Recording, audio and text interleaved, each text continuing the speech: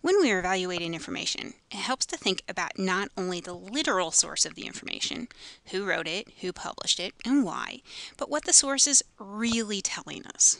The terms highlighted in this unit help provide a scheme for categorizing information. Primary sources are the original presentation of a piece of knowledge. We usually talk about it in the context of history or autobiographies, but in this case we're referring to the results of research.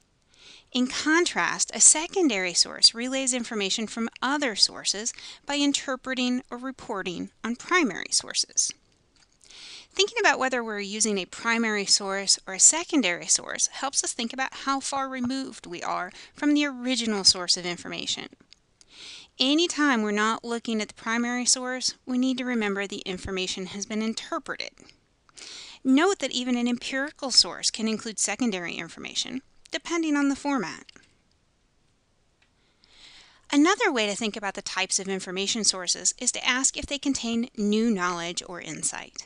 We don't want to eliminate a source if it isn't a primary or empirical source, though.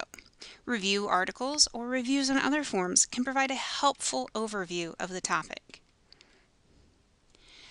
One way to put these ideas in perspective is to ask how we would classify the information we've read about stress. The ideas can be applied even though the information is not in an article format.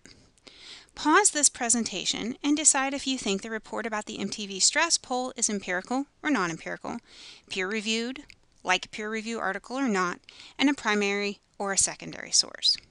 Then do the same thing for the chapters. As noted in this slide, the report of the results of the MTV poll is empirical. It's reporting original results, so it's a primary source. There's not any additional information that would be considered non-empirical or also make it a secondary source.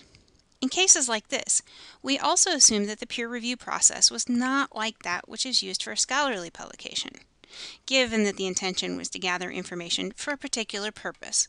Publication was the goal. That said, we would hope the credentials of the polling organization signals credibility. Notice, too, that I said the MTV results aren't a scholarly or popular publication. The style of the writing, presentation, and the way the information was shared doesn't fit with either one of those sources. Textbooks, on the other hand, can have things in common with both scholarly sources and popular publications, but they're different in many ways. Each textbook chapter can be considered a non-empirical review article. Their purpose is to summarize what we know rather than present new information. They do not go through the same peer review process as an article, but are often reviewed by scholars with knowledge of the content.